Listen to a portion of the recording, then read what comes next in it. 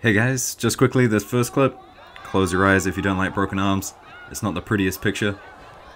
But this guy Farah from Austria, I mean, he is just incredible. This is his tokui waza, the obitori gaishi, and the front uchimata. He's really good at it, throws a lot of people with this technique. And recently at under 100s, he's just been demolishing everyone. And this is in the final against H, and H, I mean, his arm got in a bad spot, but they were all smiles afterwards. Hope his arm is okay. But anyway, a great Ippon to start the video. There's some big ones in this one. Some big sode tsurikomi goshis. Quite a lot of counters with the foot sweeps as well. And, as always, a little bit of confusion with the rules. Also guys, I need your help. We're having a bit of a copyright issue at the moment. I'll put all the details of the situation in the comments below, but basically, demonetized videos are going to go for channel members only. Thanks to the current members for supporting the channel. And if you'd like to support the channel, hit that join button on the channel page. It's as low as I could possibly set it in terms of price, and you can cancel any time, so just sign up, support the channel, and if it's too much to ask, don't worry about it. Back to the judo now. So I'm starting to see a lot more counters like this. People controlling with the upper body and not having much to do with the legs. A lot of the times they wouldn't give this a score if they couldn't consider it a kosoto gake or an ochigari, but I'm seeing a lot more of this now, which is good. This is Farah again. Almost identical to the first clip in this video, but this time throwing Katarina. And he is so incredibly good at this technique. It's crazy. A lot of people don't actually have this technique as their tokui waza, but he does. It's really nice. Jalo, one of the standouts for the French team now. Nice kochi ochi. And he's got really nice judo, lots of combinations from him. A great osotogari as well, which he chains together with other things. This is one of the big sode tsurikomi goshis I was telling you about from Vante End. He's definitely come back in recent times. I mean, that's huge, picture perfect. I can't remember the name of the kata, but this looks like how they do it in kata. There's like a stemi waza kata they do where they kind of make their opponent go upright and then, you know, drop the foot. Another one of those massive sodes for you. Pay attention to the stance switch and the break of the grip at the same time. I mean, come on. Doesn't get better than that. This next one really impressed me. I mean, a lot of the time in Japan they say to, you know, make a triangle or face your opponent as if it's kind of uchikomi. But just how he stepped in front of his opponent really allowed him to develop the power for the technique. I mean, that was beautifully done. Bit of a sleeve battle here. And then the counter ashiwaza counters the kochi with an ashibarai. You know, you kind of wonder, was he waiting for this? The judoka in white, Talibov. I mean, he's not been aggressive with his right hand. And then, I mean, he could have been waiting for it, but that's a really sneaky thing to do. You know, I might be able to get a sode tsurikomi goshi highlight just out of this video alone. I think this is the third one now. Exceptional stuff. Blue was looking for the top grip, but white, he already had the grip, so he controlled the hands. I like this bit of judo from Shamailov. Just controlling his opponent. Good breaking balance. Sometimes he uses a lot of strength in his techniques, but this was just all about technique and timing. Sendocho now. And look, he takes his left hand and it's in the perfect position for a seoi-nage. He barely had the sleeve. But watch him just set his hands, got his left hand, and now he's just waiting for the sleeve. And honestly, he barely had it. But at the highest levels, I mean, they don't need much. They just need a finger or two on the gi. Here's another seoi-nage from Sendocho. A little bit of movement involved in this one. Really looks like Unchan-rim, to be honest. And it's sneaky because he's got low posture, and then he's high posture, and then he's dropping down for the seoi-nage. So confusing his opponent with his posture there. I don't know who this is from the French team. Ahibo? But just a really well executed uranage here. Seeing a lot of the French guys doing a lot of uranage recently. Especially these younger guys that they've, you know, recently started to send out more for the team. Really liking the French team right now. And a little bit of a pop quiz for you guys. How many men for France took a medal at the last Olympics in Tokyo? The answer is 2. It was Makidze down at under 60, and then of course Teddy Renier at plus 100s. Bit of a spinning taotoshi here. Watch the angle of Blue's supporting leg. You can just see how much he's pulling.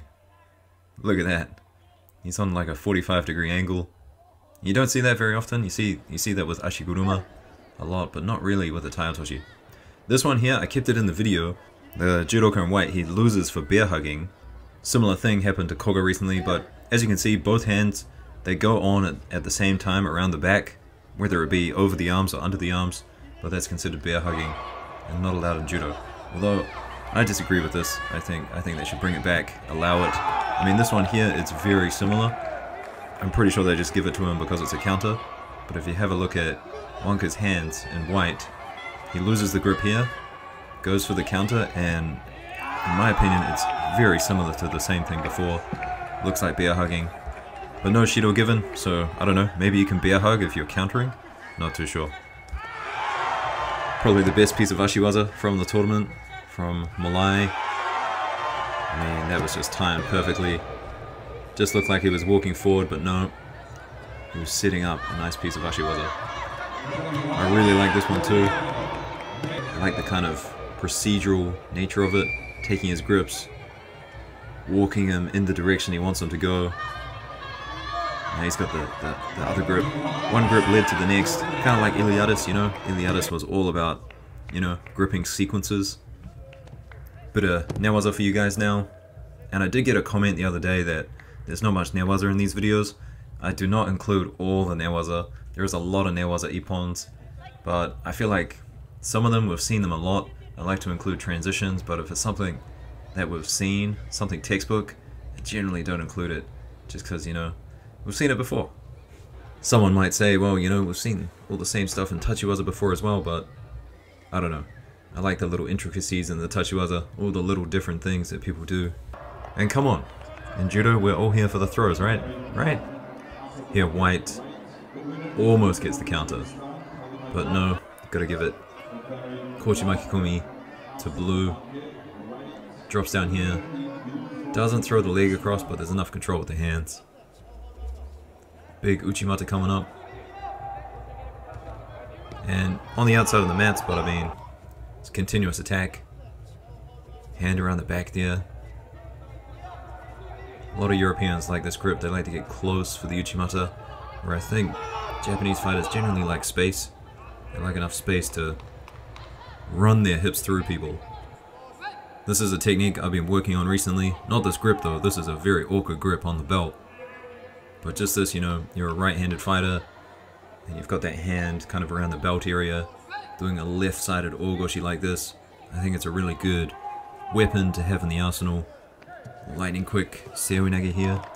A lot of people, they'll put their first hand on the lapel, but this is the one thing that can really get you. People jumping in for a seoi-nage like that. Otherwise, you know, first hand on the lapel is generally a pretty good offensive and defensive move to do. Great Ippon, seoi-nage here. This is Reyes from Canada in white. And just watch the combinations he puts together.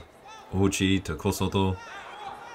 And then moves with his opponent, turns in for the uchimata. Really beautiful stuff. This next one, I think Aaron Wolf made this popular. Doing ochigari on the one side and pushing down on that one side. Usually for an ochigari, you want their balance going on that foot you're reaping. But this, they're doing the opposite way. Still works, it's great. This one, I want to see more like this. I want to see people get punished more for sacrifice throws. Great, kosoto gake. I think this grip on the back around the shoulder really helped the judoka in blue. Just gave him so much control, and white didn't like it, jumped down, and then just gets counted for it. This is beautiful stuff. Need to see more points given for bad sacrifice throws, I think.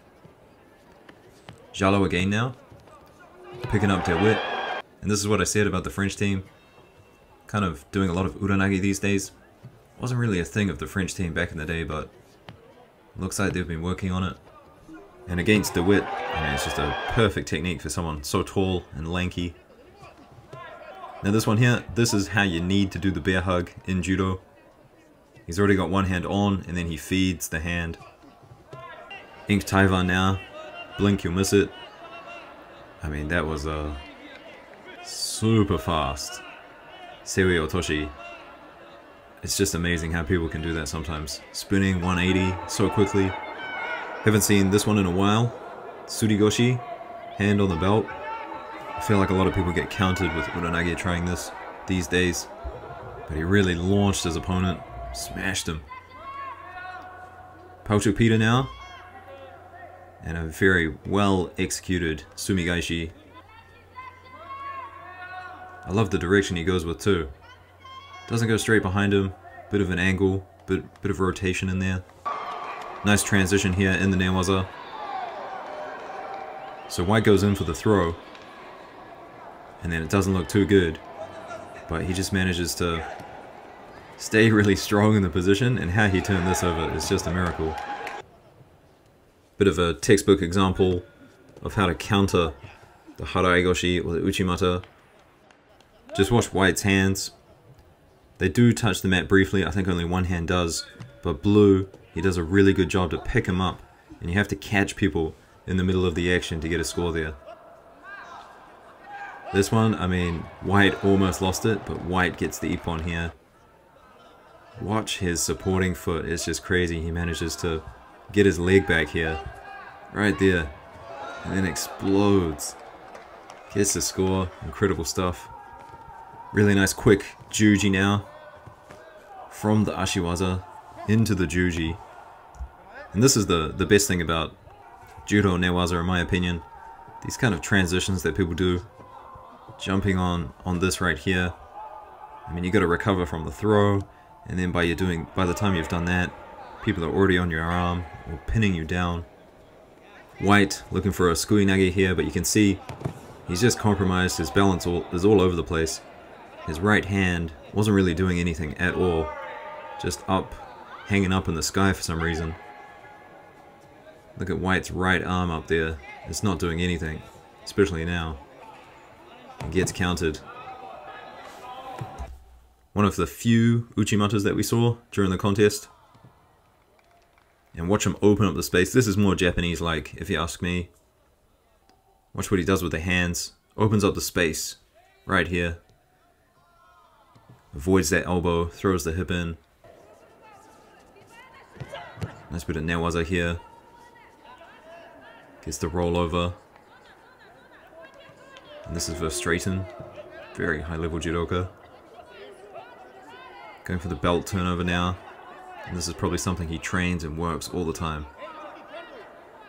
Looking to slide out that knee. Gets it. Knee against the hip. Into the tsurikomi. This next one, unfortunate for Malai. It almost looks like he's going to get a pin on Cass. And you see he rolls over here on Cass's arm, turns him over, and then he's got his head on his chest, but Cass knew the defense immediately for this. I'll show you again in slow motion. So the thing about the pin that Malai was trying to do is you need your head on your opponent's chest. But Cass uses his foot and pushes Malai's head down, which frees up Cass's chest so he can turn onto Malai. I think a lot of Lipatuliani's opponents probably could have used that information in a couple of contests against him. Lipatuliani always does that hold down. I wonder if he's got a defense to it as well. If you're curious, go down that rabbit hole, go into Judo Base, look up Lipatuliani's name, and just see all the Ippons that he's got with newaza. It's quite incredible. He is definitely the master of that pin. This is a pretty crazy Ochigari, because Blue only has one grip.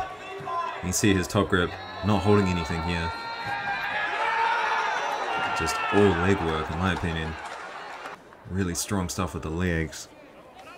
And would you know, this is the last one, guys. A little bit dangerous by Jalo here. Looks kind of dangerous on the leg, but still a nice combination. He's really good at this sort of stuff. Anyway guys, if you've made it this far into the video, please consider joining the channel. It would help me out a lot. Just dealing with all this copyright stuff, it's just something I would much rather avoid and just, continue to make videos for you guys. Anyway, I'll see you in the next one. Peace.